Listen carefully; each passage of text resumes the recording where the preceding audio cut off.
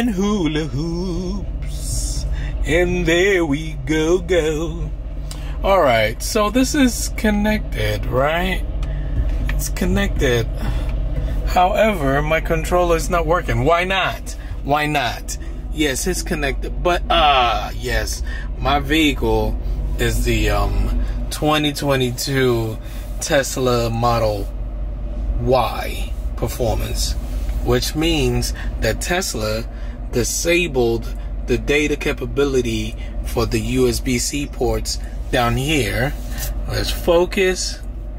Due to, you know, shortage in parts and everything, Tesla continues to sell, you know, an outrageous amount of vehicles compared to everybody else, because while people are waiting, Tesla just modifies, you know, will ship something out with missing parts and everything just to make sure that they get those shipments out. Yep. Here comes this piece right here, which is the center console data module.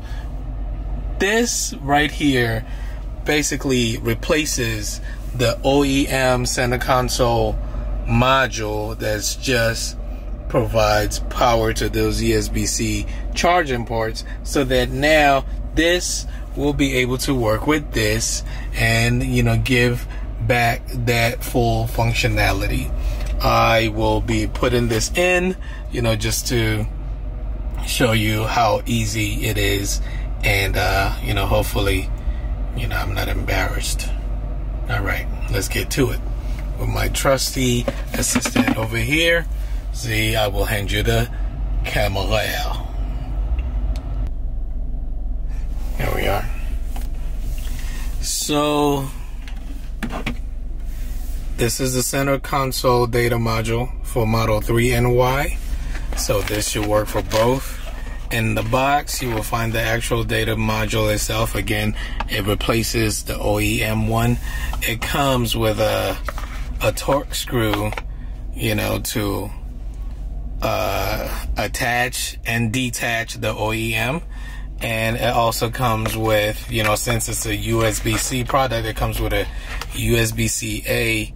I mean, yes, to USB-A to USB-C adapter, and it also comes with a pry tool to pretty much pull that console out. So we'll get to it right now. All right, let me remove this. I'm just going to. It wedges at the bottom, and you just pull it out. Yikes. So I guess you pull straight back.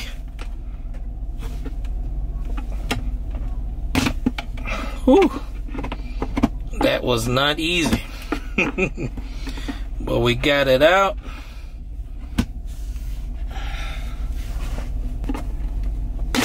There we go.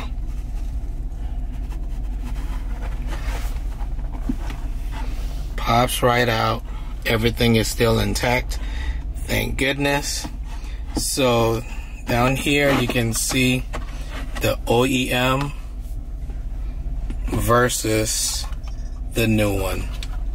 So this is the replacement. The OEM has the data port over here, but it is blank. I will show you when after I pull it out. There's a tab over here that's holding things in place, and let me release that now. So this is blank, and this is the replacement.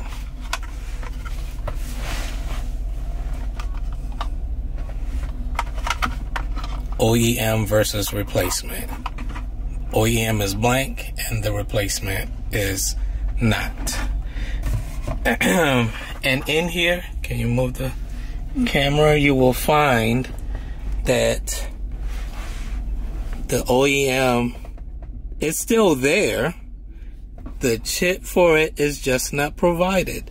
So they just taped it because, again, Tesla uses the same parts. Everything is modular. So the wiring harness is still there. However, they just don't have the parts, but that won't stop them from shipping the vehicle. So it is still there. All right. So now I will unscrew the OEM from the mounting plate.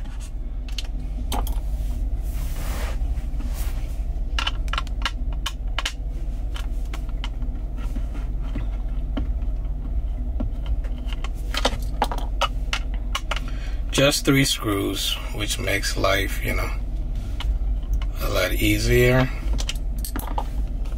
And voila. And I will replace it with the new one with the data port. Again,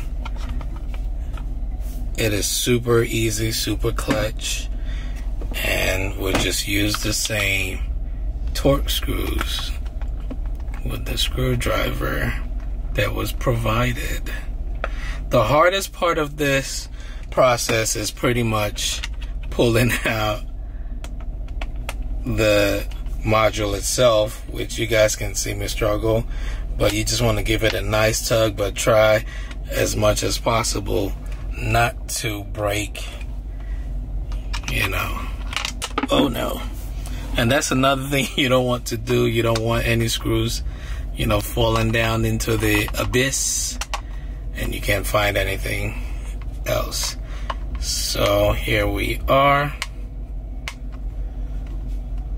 nice and tight. And now I need to get the... All right, so the camera shut off. The A7 IV just shut off. This is what I was using to record. It had an overheating situation and it just cut off. People talk about the Canon R6 and say, you know, the R6, the R5 are the only ones plagued with that overheating situation, but that's not the case for my use case. You know, as you can see, it just overheated and cut off, you know, and that was not even 10 minutes. So we get the tape off the data cable. If I can, it's really tight in here.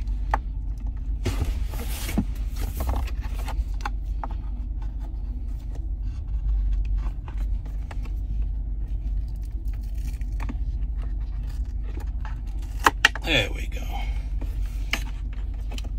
So that's the data, power, and data delivery. So now all we do, since we already have this in place, power goes back. Actually, let's get data first since this is shorter. So can you see that? Again, very, very tight space. So data goes to data, almost, and there. Whew, that was tough. And power goes to power.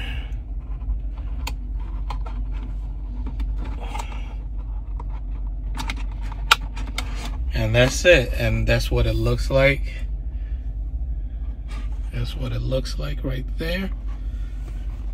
Again, the data cable is taped to the power, and there you have it. And then we can secure this back.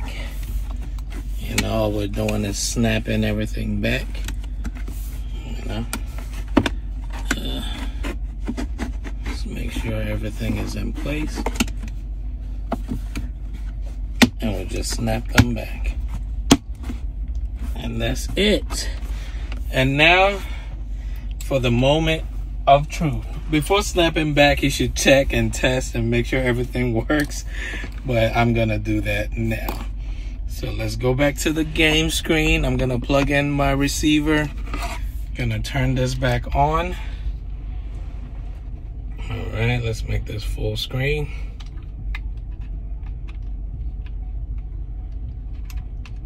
Let's turn that on.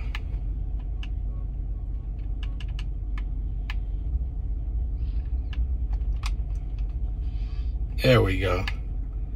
And we have, that took a second for the USB to connect, but now we have data from the USB-C ports inside the front center console.